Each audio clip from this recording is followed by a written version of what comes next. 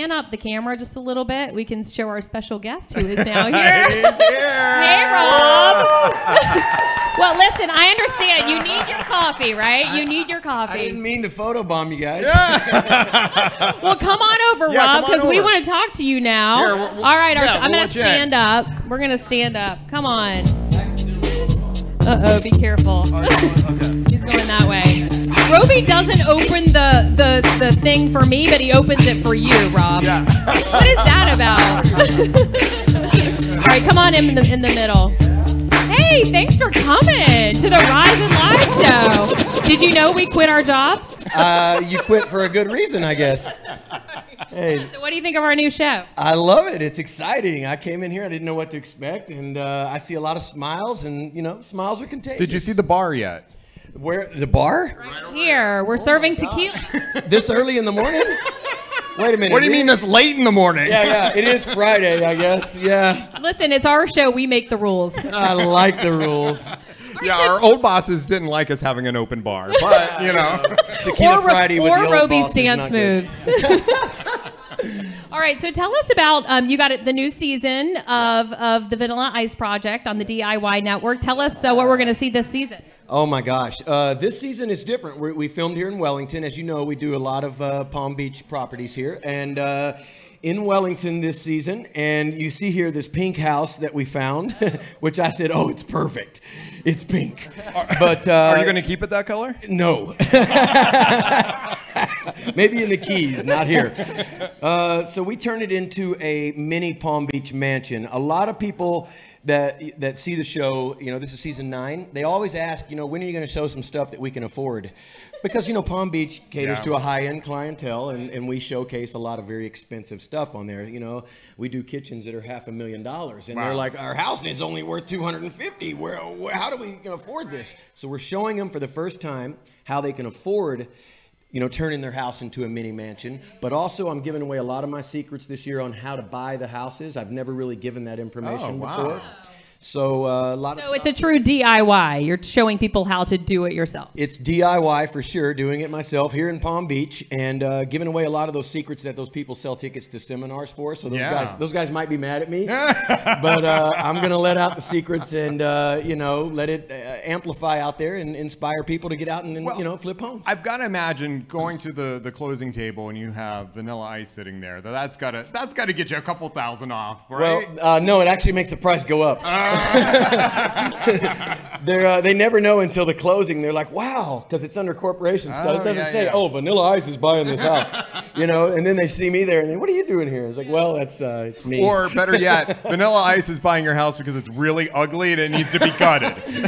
This is true. It's twofold. All right, so tell us about your new project at home, because I've seen your Instagram post of your daughter Priscilla. She is adorable. I mean, look at this child. Wow. Oh, there's my little girl.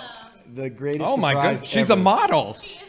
She is a little beautiful. And you know, she was born only 2 pounds, and Wellington Regional Hospital took great care of her in the NICU unit for 3.5 months. It was sad to see her that way, but to see her like this, I give all the credit to mommy and to the, you know, hospital there, and they did a great job, and she's totally healthy and great, as you can see. And How old is she now? She's 1 year.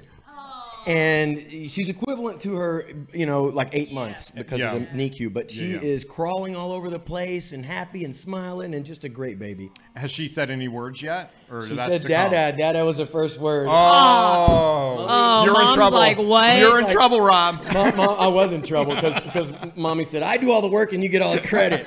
I'm like, yeah, well, I'm useless. What do you want? All right, before you go, well, you're not leaving yet, right? You're going to stick around. I just got here. Okay, good, because I want to do like rapid. He needs a drink. He does need a drink. All right, I want to do like rapid fire questions with you. Are you ready? I guess okay, so. let me get my questions up here. Okay, who was the last person to text you? The last person to text me was my good buddy Cleve Mash. Cleve Mash. You know Cleve? Of course, he came with you for a couple of the segments when we were on the stage. You know Cleve. That was my buddy. Last one to text me. Okay, the last thing you Googled. Last thing I Googled was Cadillac parts. I build cars, so I have a lot of old classic cars. I spend those late nights putting stuff in my cart, and then wake up and not know what I put in the cart, and then 2 weeks later, all these surprises show up. I'm like, Amazon boxes, what's in there? Yes. Yay! Yes. Yeah, when I drink tequila, I can't get on Amazon. Oh, no, don't do it. All right, your biggest pet peeve. My biggest pet peeve would be, that's a good question. You know, I'm kind of laid back these days in my life. A lot of pet peeves, I got rid of them. You know, get that dirt off your shoulder. Enjoy life. Don't take anything too serious. You know, I don't really know. That's called growing up, right? Yeah, Maturity. Yeah, getting wiser, a little older. Who would play you in a movie? Who would play me in a movie? Zac Efron. Oh, I did not call that one. That is a surprise. All right, the last song you listened to. Last song I listened to. I feel like you're listening to a song right now. Is that you making noises? It probably is. Oh, It is. us.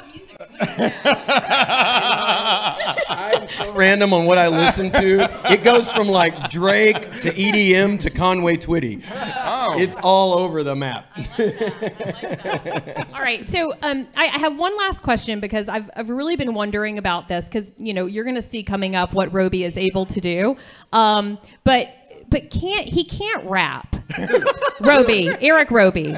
Can you teach people to rap, or is it just innate? It doesn't come real quick. It's just got to be something that you practice over the years. I used to freestyle because we come from the 90s. We didn't write things down. We came from house parties, right. where you drink a little bit and then you get creative. You give me a mic or don't even need a mic. Just give me a crowd and start doing your thing.